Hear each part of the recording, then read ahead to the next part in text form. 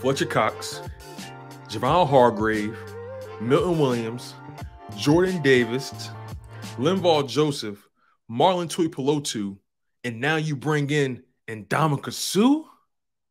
Oh my God. Listen, y'all, smash the like button. This is your boy, Tone DeShields II from Chalk It Up Sports. I appreciate y'all for locking in on the content. Like I said, continue to smash that like button, continue to support the channel. But Howie Roseman is on fire right now.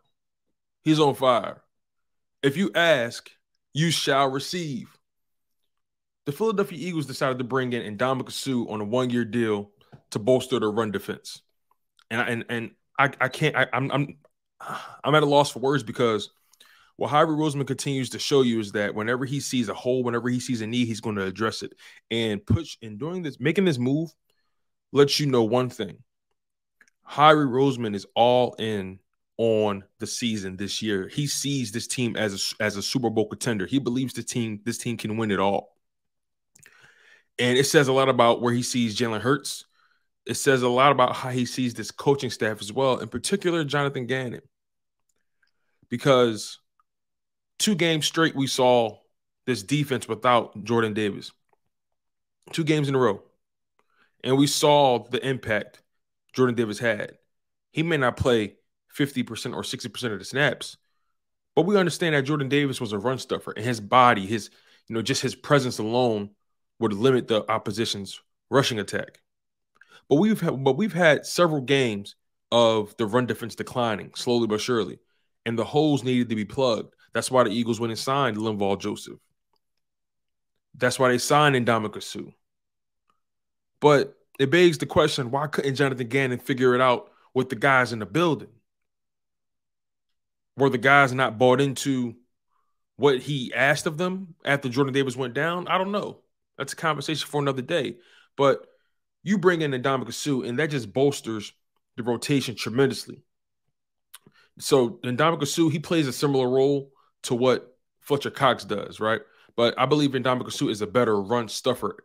I just feel like Ndamukong Suh was the best all-around defensive tackle out there right now. And a lot of people were rumored to be courting Ndamukong Suh, right? But he decided to sign with the Philadelphia Eagles on a one-year deal. Adam Schefter broke the news. You're going to have Fletcher Cox rotating with Ndamukong Suh. You're going to have Linval Joseph rotating with Jordan Davis when he comes back. You're going to see Milton Williams rotating with Javon Hargrave when he comes back. Like this tells me so much about this Philadelphia Eagles team, and I expect nothing but good things. I expect Jonathan Gannon to have something in place to be able to limit what's been going on defense.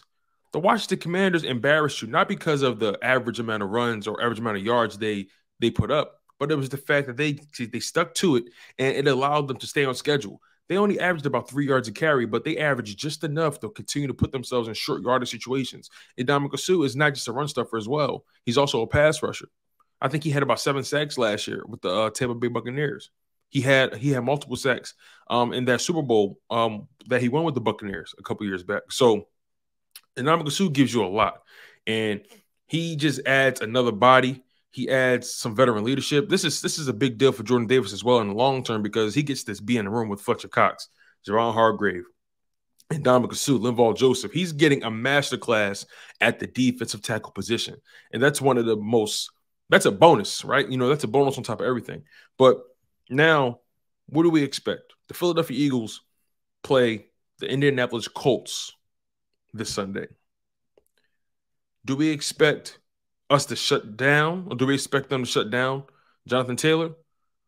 I expect Jonathan Taylor to probably have no more than 80 yards in this game.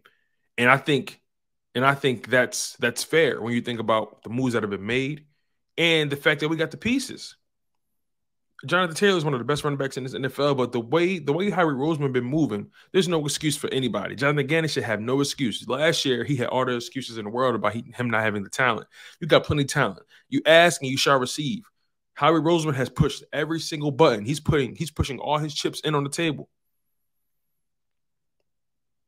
This is a very fascinating year for the Philadelphia Eagles, and I don't know how far they're going to go. That's I can't predict. This NFL is this NFL is all over the place. Really, you got teams that are winning, that you didn't expect. You got a team losing that you probably didn't expect. It's a wacky year for the NFL. Anything's possible. But, man, Ndamukong Suh to the Philadelphia Eagles on a 1-year deal, that just does everything. What do I expect this Sunday? I expect Ndamukong Suh probably to play about 20 snaps, 15 to 20 snaps. And then you can't forget bringing in Robert Quinn. Like, some of these guys haven't made their impact yet, but I feel like these are long-term impacts in terms of the season, right? Not beyond this year, but I feel like these moves are the type of moves you make for high performance, high leverage guys in high leverage situations. Like Ndamukong Suh and Robert Quinn, I feel like those are like those fourth quarter sack guys that you get it when you least expect it or get it when you need it the most. You know what I'm saying? Like, I expect this team is built to win it all. It's just that simple. So it's going to be important for Jalen Hurts to, steady the waters this week, quiet the naysayers, get back on Broad Street, get back on road, get a win on the road in Indianapolis and bring it back home. I'm really excited for what's to come, but at the end of the day, we got to see if Jonathan Gannon can put it together. And it's straight like that, you guys. I'm your guy, Tony DeShields II from Talking About Sports, where no matter if we win or if we lose, we just got to charge to the game. I appreciate the love. I appreciate all the support. Continue to smash that like button. Continue to stay engaged. One love, stay humble, stay healthy, and most importantly, stay hungry.